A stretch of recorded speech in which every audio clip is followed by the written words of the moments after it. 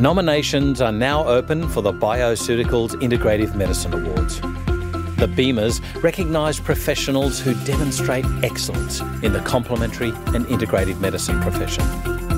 Nominate your deserving practitioner now by going to bioceuticals.com.au and clicking on the Education tab.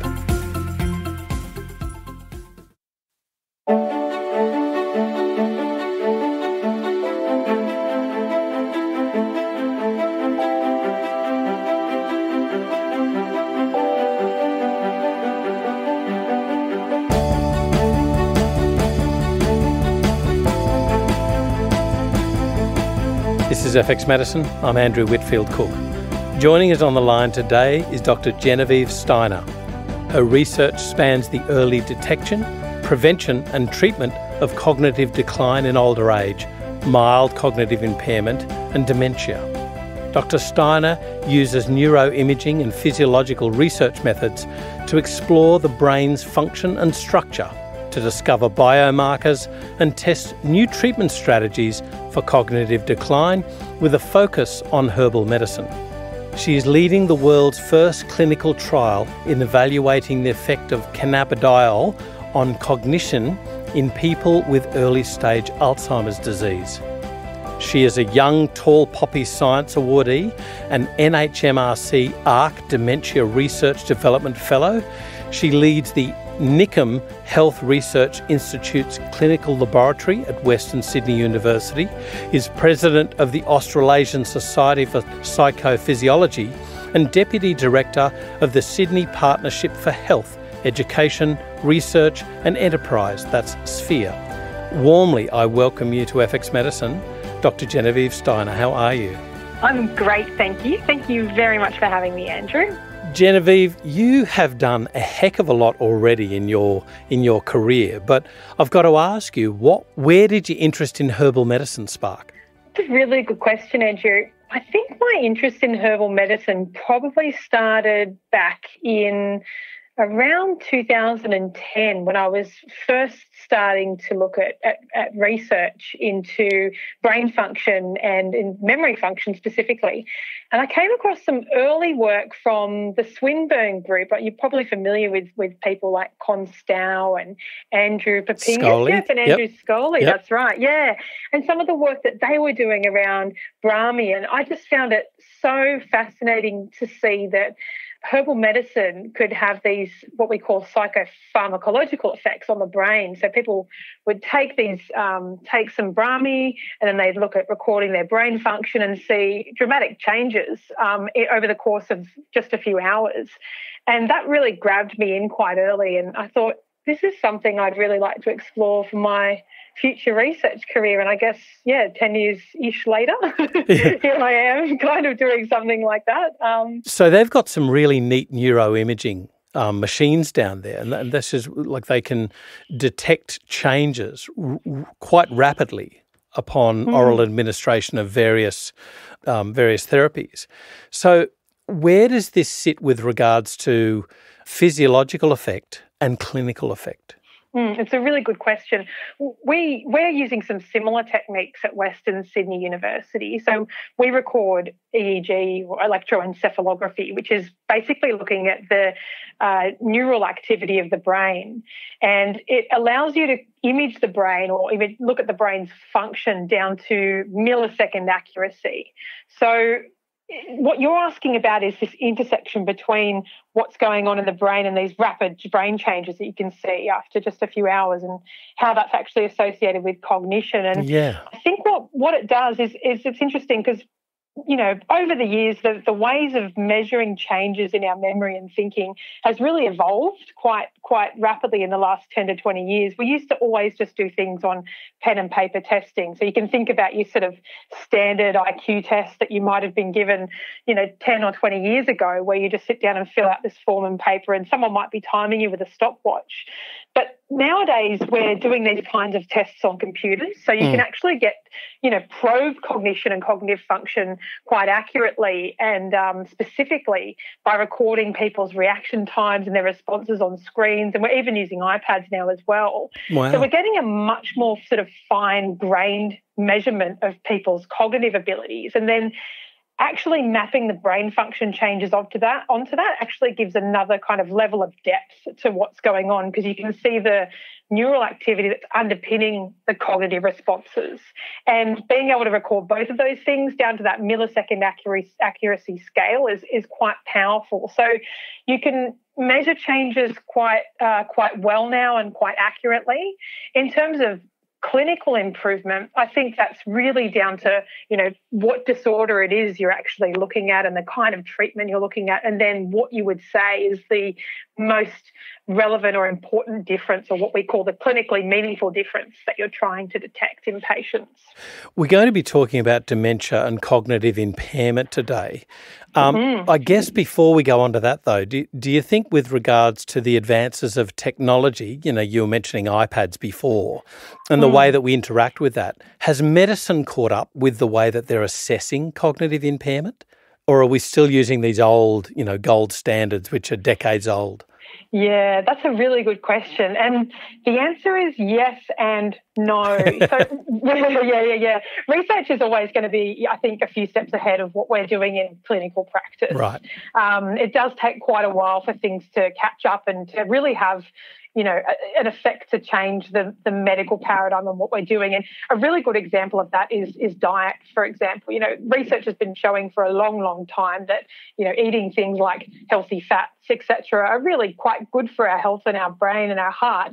But you would have seen, I think it was last week now, that the Australian dietary guidelines has only just changed to incorporate that and say it's fine, you can eat full-fat dairy. So that's a good example for you of how the medical paradigm is quite, a few steps behind the research paradigm. And it's really no different when it comes to dementia as well. One of the issues that we have in dementia is that, it's a very complex syndrome. It's not a one disease in itself. It's actually a syndrome that comprises more than 100 different diseases. So diagnosing dementia or various sorts of dementia can be quite tricky, because you don't just have a blood test that you can do like you would with diabetes, for example. You've got to do quite a comprehensive battery of tests that would essentially exclude other causes of cognitive dysfunction and brain dysfunction that might be contributing to the problems that you see in the patient. So accessing the technology required and the resources required to do those kind of tests is very difficult. It's also very expensive, and we don't have a lot of access to those things in Australia for a patient care point of view. So if we talk about Alzheimer's, say, one of our kind of hallmarks that you would use to diagnose Alzheimer's disease is the build-up of the amyloid protein or amyloid pathology in the brain. And I guess our gold standard way of measuring that in a research setting is to give someone an amyloid PET scan or do a lumbar puncture to say, well, we've got amyloid present in the cerebrospinal fluid. But if you were, John Smith on the street in his mid-70s living in, say, Western Sydney, the likelihood of you being able to access those types of biomarkers is just it's minimal. We just don't do it. It's expensive. So yes, technology is moving at a rapid pace, research is moving at a rapid pace, but we're so far behind in terms of what we're doing from the medical point of view and from a patient care perspective in terms of diagnosing and evaluating treatments, from a patient care perspective. So with regards to diagnosis in the everyday clinic, how's that made with regards to dementia and indeed Alzheimer's? Good question. And it really varies depending on the resources that are available. So you might be, say, someone living in the eastern suburbs of Sydney, and forgive me for being so Sydney-centric with our discussion. It's the best parallel I can give you right now. Yeah. So you might be living in, say, the eastern suburbs of Sydney, and you would be seeing a geriatrician or a neurologist or an old age psychiatrist there, and you may be able to go in and say, well, that's no problem. We'll give you these certain tests of cognitive function. So they might do some pen and paper tests with you, and then they might send you for an MRI and say, well, you've got some changes in the volume of your brain. And then, if you're lucky, you might even go and get a PET scan as well to say, well, your brain's not actually performing at fantastic metabolic efficiency, so you've probably got Alzheimer's disease. And, that compared to, say, a patient who lives in Campbelltown, where they don't even have an MRI scanner, they'll be lucky to get some pen and paper tests. They might get a CT scan, which, really doesn't show a lot, and that's probably about it. Right. So it varies very, very widely depending on where you are. But it typically takes, a good few months for a patient to get diagnosed with some degree of accuracy in Australia.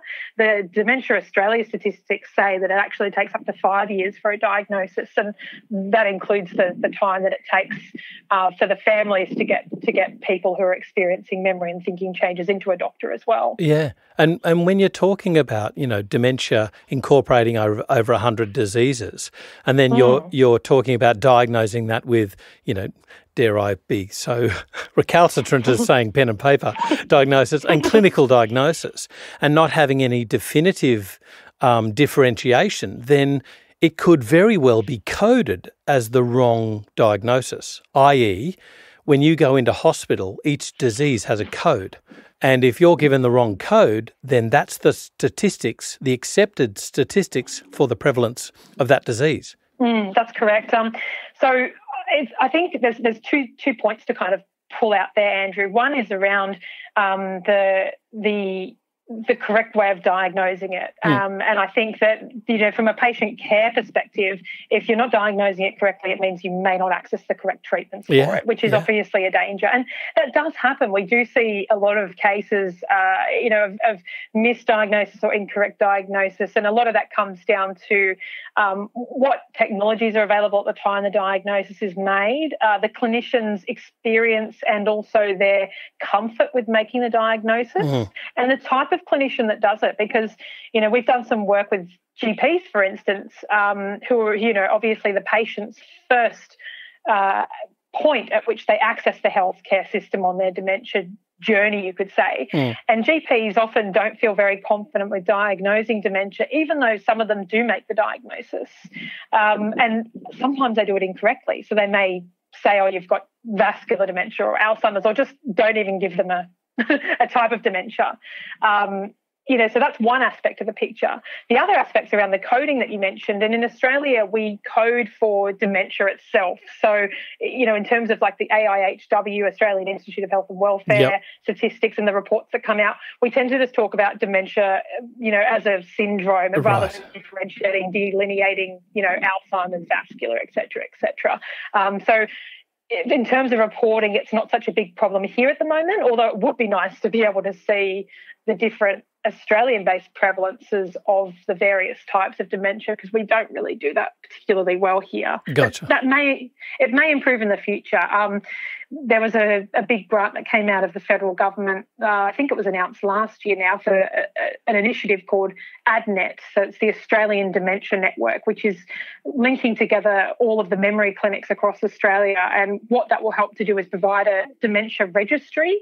So we'll be able to be coding people for their diagnosis through the memory clinic network that will be national. So we should see hopefully some interesting new statistics and outcomes on that within the next, couple of years or 5 years, I'd say. Now, I know, we've just said over 100 diseases with dementia, so I'm going to pick out one, and that is the poster child, the unfortunate poster child of dementia, and that's Alzheimer's disease.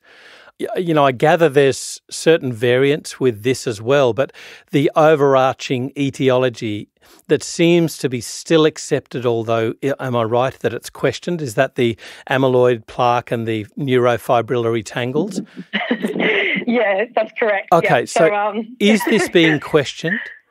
Definitely, right. 100%. But I think it's becoming more and more common and more well accepted by the majority of the community researching Alzheimer's disease that we are looking at something that goes well beyond amyloid. And the thought now is that amyloid is probably an innocent bystander in the pathophysiological cascade, as opposed to being the primary cause of what's going on. Right. An innocent bystander or a marker, like a marker that something else is going on? Yeah, it's a marker that the disease is there, definitely. But in terms of its role in the cascade, in causing the neurodegeneration and in the beginning of that cascade, it really is a hot debate at the moment. Yeah, so in my mind, it's kind of like blaming calcium for atherosclerotic plaques. In a way, yes. It seems to be like, well, calcium's actually trying to protect you there, but it's just trying to wall off an insult. But it could well crack and you've got a problem. Is calcium the problem? No. The problem is that you had a plaque there that was growing because of some inflammatory process. Precisely. So it's an excellent analogue. Okay, exactly. So let's go on to that, inflammation. I mean, it's the cause, quote unquote, of everything. But why dementia? What's happening in these people's brains that causes dementia in them and, not dementia in somebody else that may still have inflammation? What do they think? What are the theories around the triggers, the antecedents? It's really interesting. And from the perspective of dementia and Alzheimer's disease specifically, our poster child, as you called it, and also vascular dementia, which is our second most common cause of dementia. Inflammation is really having a key role around the pathogenesis and then the cascade, so what actually drives the neurodegeneration. And we're really starting to think that this pro-inflammatory environment in the brain is what's driving the neurodegeneration long-term and causing these long-term changes. Right. Like I understand the prevalence of dementia and Alzheimer's is exploding and that we've got a real healthcare crisis on our hands. That's right. But is it concordant with the atherosclerotic issues that we're seeing in, our burgeoning waistlines and our diabesity? Is it concordant with that, or is there something else going on? It is concordant with that, and there is something else going on as well. So I think it's both things. Right.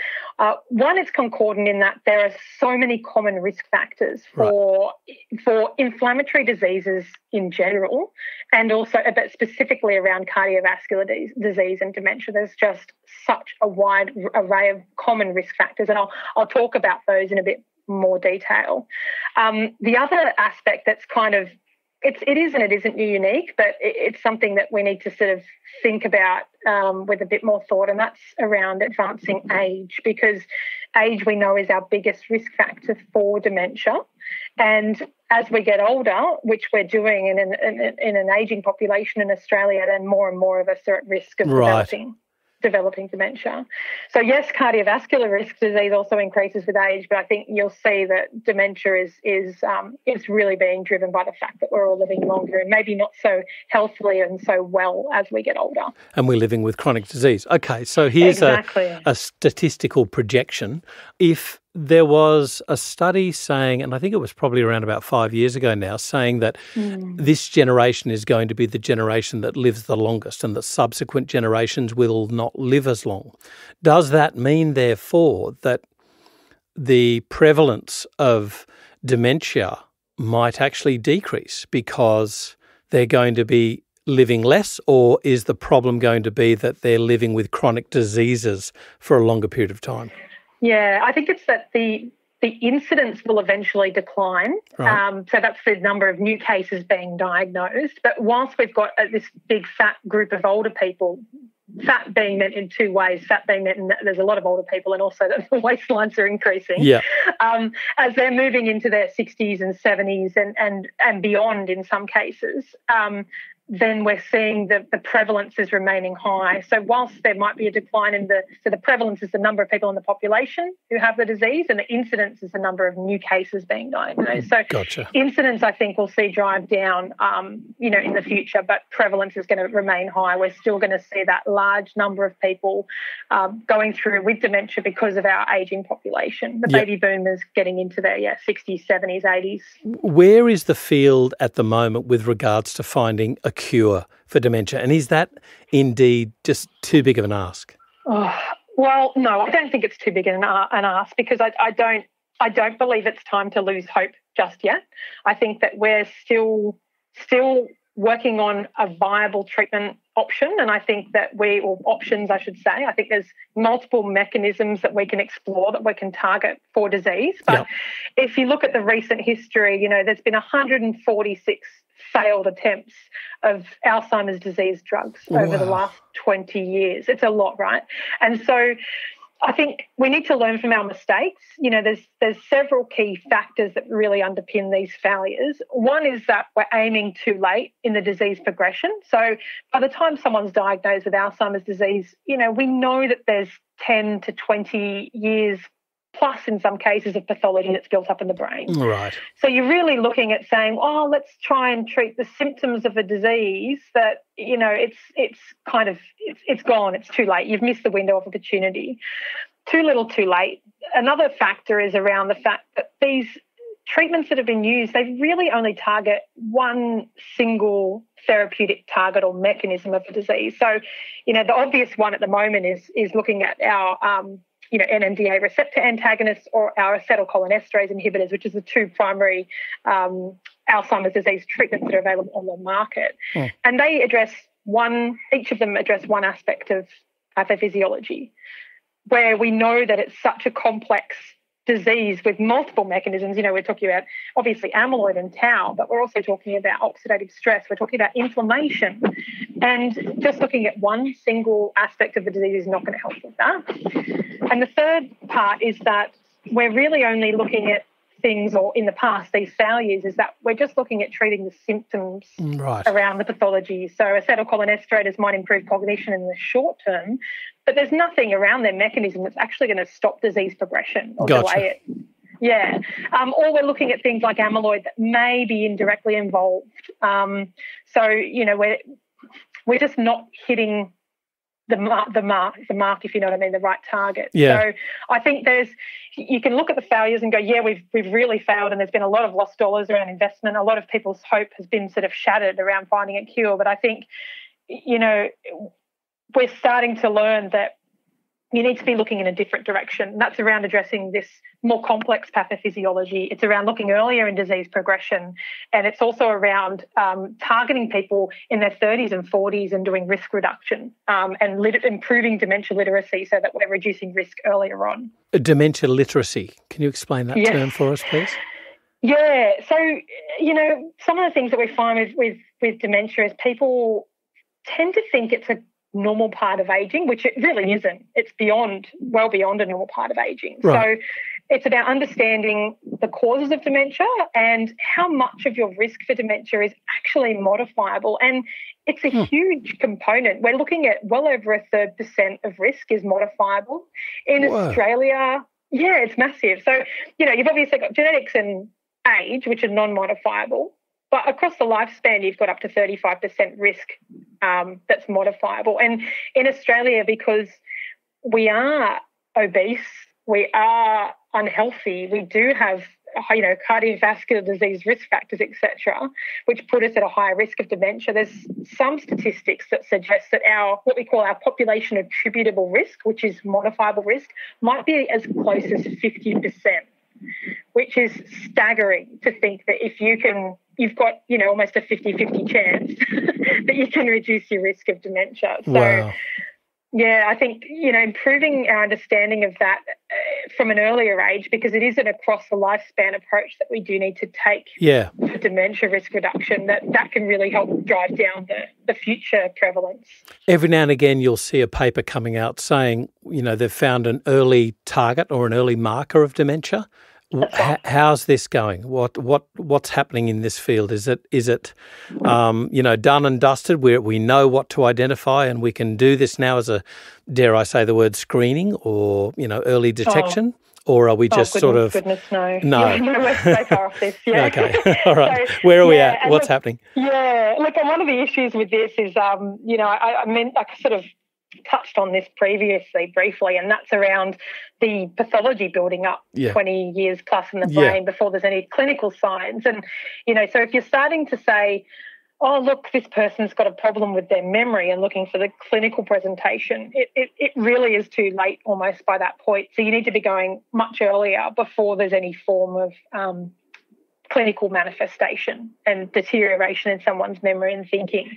So that means that you've got to look at things like blood biomarkers, at brain biomarkers, things from this, maybe from the CSF, the cerebral spinal fluid, or from, urine, feces, etc. Yeah. So that's kind of where we're focusing from the biomarker perspective. A lot of the work's been done around amyloid, unfortunately, to date, which again, we've talked about the issues with that, our innocent bystander. So now we're leaning more towards looking at things that are related to the inflammation pathway, for instance. So not just detecting things like pro-inflammatory cytokines, which we know are elevated in people with Alzheimer's disease, so things like our interleukin-6 and interleukin-1 beta and TNF-alpha, but we're also looking at things like tryptophan metabolism, so understanding how the switch from processing tryptophan and it being metabolized into things like, serotonin and melatonin, and how, if that's being driven into a different pathway, that might lead to inflammation. So we can look at a bit earlier on in the disease progression and trajectory to try and understand other ways. And, that's just one approach. There's many, many, many different minds approaching this from different angles, trying to look for early markers. Changes in brain structure and function is another thing, and that's sort of something that we're looking at as well, to see if there's ways that the white matter tracts in the brain, both the structure and the function, are being affected earlier on, and if that's something that we can look at. Even tau, which we know, is more closely, so the tau protein is more closely correlated with cognitive decline than amyloid. Looking at tau hyperphosphorylation, I can never say that word properly. No, it's okay. And how tau is spreading through the brain. We think that's starting as early as in our 20s and 30s possibly, and looking at maybe markers for that in the brain and how that's projected through from the locus ceruleus in the brain stem all the way up to the cortex, and how that might be a future marker for disease progression later on. Right. So there's lots of different approaches. We don't have anything solid yet, but we're still, I think we're moving in the right direction and looking at things beyond amyloid, which is the most important. Right. Just a little question on tau. I have in my mind the prions of, variant CJD, Creutzfeldt-Jakob disease, mad cow disease, colloquialism. Is tau related to a prion in the way that it works or acts? And the second part of that question is there any way amongst the hodgepodge of biochemistry that we might be able to look at a secretion of tau in urine? From urine, yeah. I don't think we're as far as urine yet. So yes, in terms of both amyloid and in terms of tau, in terms of it being, I guess, related to things like Creutzfeldt-Jakob, because we're looking at it really is prion-like activity that we're seeing in those two proteins. So it's the misfolding of those proteins and things that go wrong, and then they build up inside inside the brain. So I think I mentioned before about looking at cerebrospinal fluid. That's kind of one of our, I guess, ways of looking at what's going on in the brain, because it obviously crosses the blood-brain barrier, it gives us kind of a bit of a measurement for what's going on in there. That's one way of looking at it without carving into people's brains directly. And things like the blood as well, but the issue with the blood and things like the urine is because you're looking at something that's circulating in the body or something that's being, metabolized and going through the urinary tract. It's not necessarily going to be crossing the blood-brain barrier. No, that's right. And giving the best picture about what's going on there. So I think, you can look for more downstream markers in the blood and in the urine, and that's probably a better approach than looking directly for the proteins. Themselves. Yes. Yeah. But even then, you've got the hodgepodge of biochemistry going on in the whole body, and you're looking at the urine to track what's going on in one organ, which has got a casing around it called the blood-brain barrier. What about radio labeling things to check tau, say with neuroimaging? Obviously you've got to get the medicine in, and if you're not going to do a spinal tap, then you've got to look at something that crosses into the blood-brain barrier. Is that possible? That's right. Is that any area? Yeah, definitely is. So, one of the things I mentioned, at the beginning around our brain scanning is amyloid PET, and we do tau PET as well, just not so much in Australia. It's a lot of it's done in the US and the large trials and cohort studies that are done there. But we've got radioactive ligands that we can tag for amyloid and for tau and image those things. There's also FDG PET, which is looking at glucose metabolism in the brain, and the other one that's kind of just starting to hit off is looking at there's a ligand. I believe the guys at Anstar are working on this to look at inflammation. So there's a few options there, but the amyloid and tau PET scanning's been around for some time now. One of the other questions I had with regards to tracking a possible causative factor would be longitudinal studies, because you've got to be able to track dementia over years, right? That's right. There are quite a few longitudinal studies and cohorts across the world looking at people, and there's some excellent resources building up, like in the UK, for instance, with the Biobank that's looking at people, through their 40s, 50s and so on. And then, by the time we get to 10, 20 years' time, we're going to have multiple waves of data from these people that's going to be really helpful with all the imaging and the blood markers we get from them. There's other cohorts like the Diane cohort, which is looking at people who have the APP mutation for Alzheimer's disease. So this is the familial type of Alzheimer's disease, which is relatively uncommon compared to what we see with what we call late sporadic Alzheimer's disease, which occurs in 99% of cases. The familial Alzheimer's disease, which is sort of 1 to 2% of cases, is when people have this genetic mutation that basically causes them to develop Alzheimer's quite early on, actually, 30s, 40s, 50s, rather than what we see, typically, which is over the age of 65 and 70. Yeah. So we do follow those people quite closely, because that gives us we know they're going to get it. So it's sort of more cost effective in a way of measuring longitudinal change in people. And we've got quite a lot of data on them. But again, there's questions around the similarity in terms of the pathogenesis of the people who carry this genetic mutation and people who have late onset sporadic Alzheimer's. And to give you an idea, our mouse model, one of our common mouse models, I should say, that's used to test new Alzheimer's drugs is the APP-PS1 transgenic mouse model. And that model has been basically formed based on this familial Alzheimer's disease. And so there's some people in the community are saying, well, one of the reasons our drug trials have failed is that we're looking at treating late onset sporadic Alzheimer's, which is, with a different, with the familial type. So it may be that there's a disconnect there between the preclinical work that's been done around drug discovery and what we're actually trying to treat in real world patients. Right, because I was going to ask you about, with the APP mutation, what evidence is there that we can actually stave off the beginning of dementia symptoms or Alzheimer's symptoms in these patients? Well, there's some work that's being done in trials around BACE inhibitors and things like that. But I think it's one of those things where it's all targeting amyloid. Yeah. And amyloid generation. I still feel like we're just hitting the wrong target, and we need to be looking at other things. With regards to herbal medicine, like when you're talking about radio labeling, certain drugs, for instance, or markers, so that you can neuroimage them. What about radio labeling a herbal medicine? Is that the way that the RMIT guys did their work on Bacopa? So the Swinburne guys. Swinburne, sorry, I said RMIT, forgive me. No, that's okay.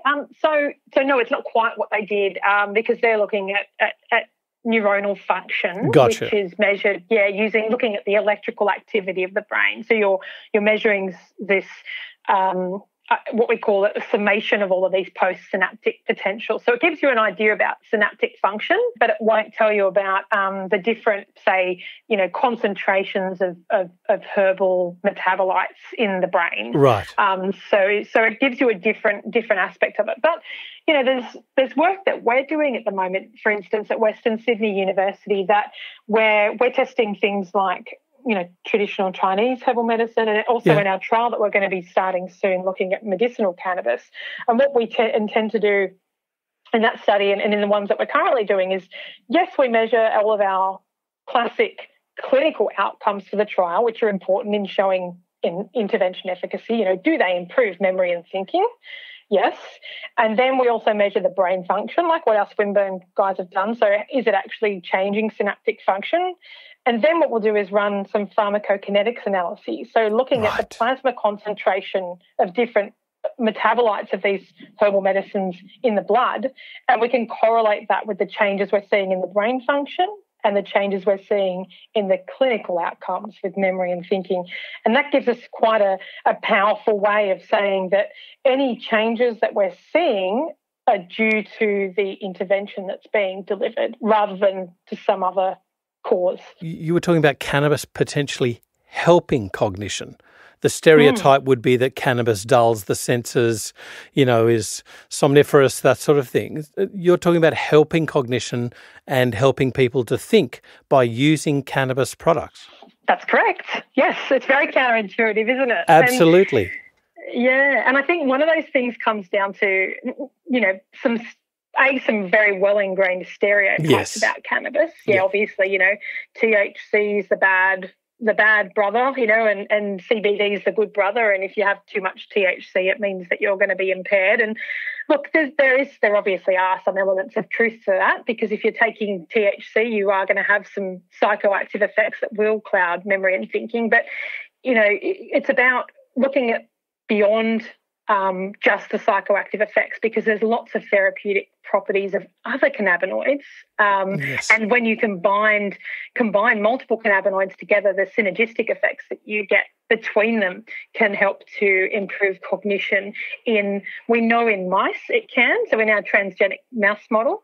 And we also know that in humans who have chronic cannabis use and already have impaired cognition, when we give people like that cannabidiol, so CBD, then we see an improvement in their cognition. Right. So it's quite interesting actually, because it's counterintuitive, isn't it? You think that if you have cannabis, you're going to get worse. I thought I knew about cannabis, and a very quick discussion with Justin Sinclair revealed that I did not.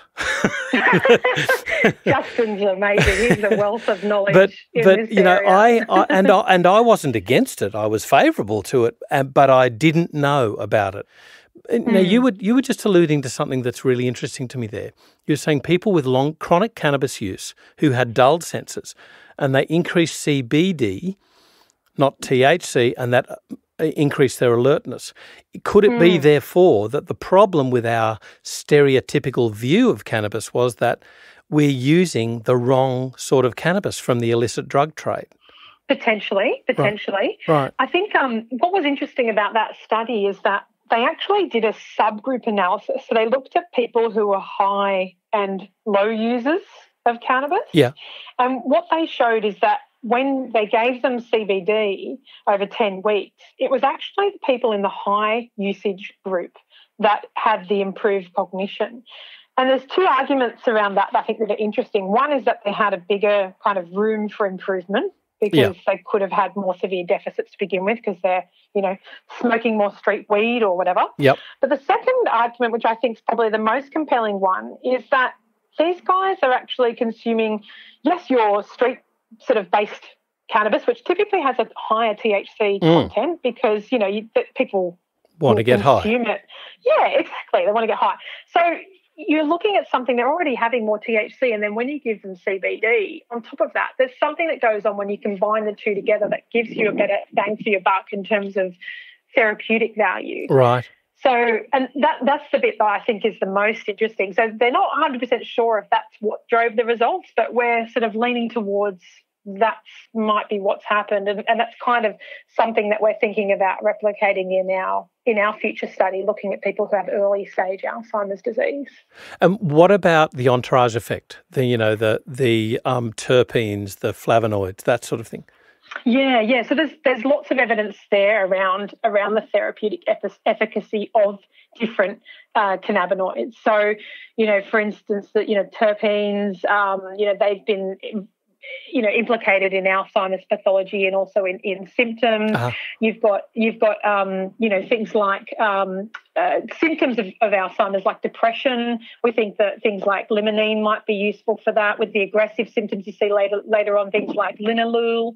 So there's a range, even amyloid plaque formation. There's things implicating things like THCA. So a range of different cannabinoids have been implicated in various aspects of pathophysiology, but also in terms of the clinical outcomes as well. Another one that comes to mind is the alpha-pinene and how that's related to memory as well. So I think looking at, if you're just taking this narrow approach and saying, well, we've got this amazing plant that's got all of these different potentially therapeutic components, and then just taking one of them and either making it synthetically or just giving people high dose of that only, we might be missing the picture. And we've talked about what's gone wrong in the trials that have failed for Alzheimer's disease drugs.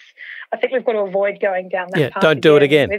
Exactly. Let's just take one thing because we know what its mechanism is and see how it works. Yeah. Actually, that's a bit of a reductionist approach, and I think we might be missing the bigger picture. Humans aren't good at looking at complex interactions, are we? No, and look, the scientific paradigm is we're just not set up to test that, and even personalised medicine where everybody's built differently, we all metabolize differently, we need different ratios and doses of things. The scientific paradigm around clinical trials is just not designed to test those kind of effects. And it's a real shame because if you think about how modern medicine works, if you go in Australia today to be prescribed cannabis, which is, it's challenging at best, but say you've got chronic pain and go and visit a GP who's a registered prescriber, they're not just going to give you a standard formulation. They're going to try out a few different things, different ratios. They're going to titrate the dose. They're going to just find the sweet spot for you, what works. And, I think thinking about personalised medicine approaches like that, that's probably going to be the way of the future for cannabis. But hopefully we're also testing things like, metabolites and how we're actually, metabolising things and how our body's responding to it at a more biochemical level and not just going, well, do you feel better? Yeah, that's right. So tell us a little bit more about the trials that you're running for mild cognitive impairment and dementia. So we've got one trial that's almost finished now, actually. So this one was NHMRC funded, and it's looking at xylitol SLT, which is a traditional Chinese medicine formula that's been specifically developed for vascular dementia. And what I love about SLT is I call it a drug because it's not sort of what you would think of if you go, oh, well, TCM, okay, traditional Chinese herbal medicine. I'm going to go and see a Chinese herbal medicine practitioner and get a mix of herbs and I'll go and make them up and take them. It's been developed like any drug in a Western medicine paradigm would have been developed. So through the full drug discovery pathway. So all of its chemical composition's been well established. The ratio of the 3 different herbs, so it contains ginkgo, ginseng and saffron. The ratio has been very well defined and tested in preclinical studies. We know how, its toxicology profile has been tested. We know what dose we should be taking. It's all been done over the last 15 years. And it's currently at the point where they're in phase 3 trials for vascular dementia. So they're doing studies in China. Yeah, and we've got a phase 3 underway here, also at NICM at Western Sydney University, looking at vascular dementia. And so taking that approach that I was talking about before, saying, are we looking too late in the disease trajectory? We thought, let's look a bit earlier in that disease pathway and target people with mild cognitive impairment and see if SLT is going to have an effect on them.